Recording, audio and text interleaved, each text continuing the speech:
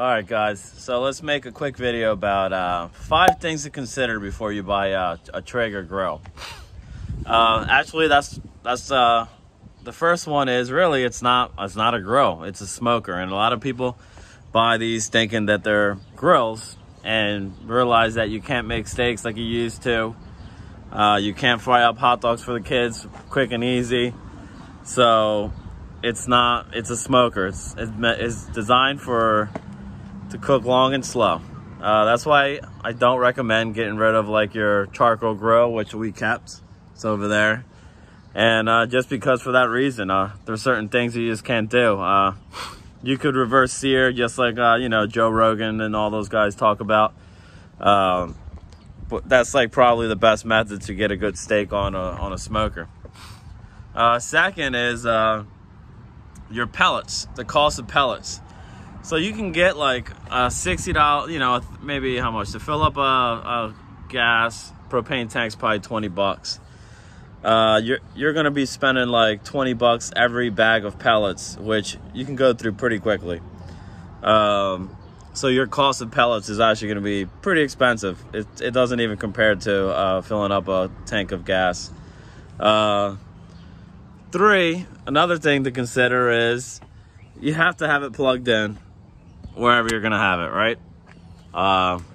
We have it plugged in. We wanted it over here where we used to have our old grill, but we would have to run an orange extension cord across the patio or whatever, and it would look just not good.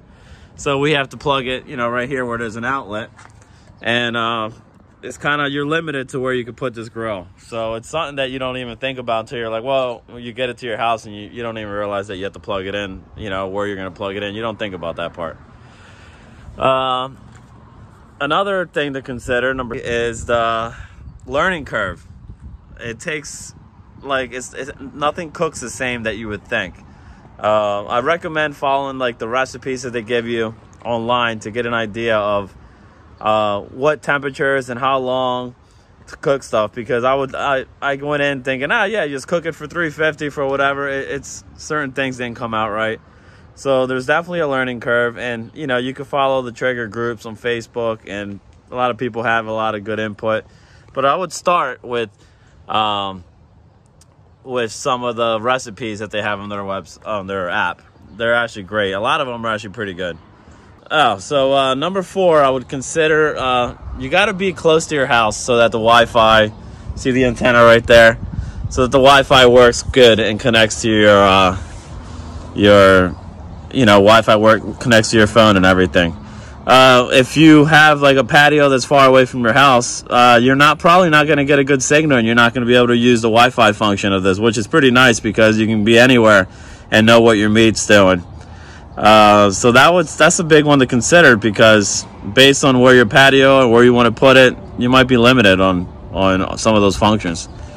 Number 5, it definitely has some maintenance.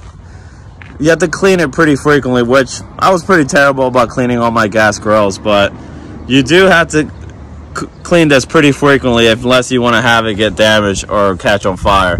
It's not hard. You just got to remove everything.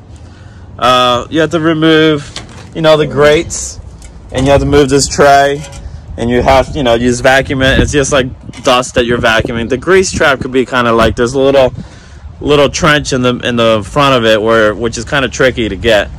I would imagine that people taking these grates out, if you don't line them up perfectly and you bang the side of the edge, you could probably dent your grill, and then it'll look kind of crappy. So I would suggest taking your time so you don't damage the edge of your grill when you remove these grates, because they just barely fit in there when you take them out. But overall, they're awesome grills, or smokers. I keep saying that, but they're not grills, they're smokers. So if you thought this was helpful, please subscribe and check out, like the video.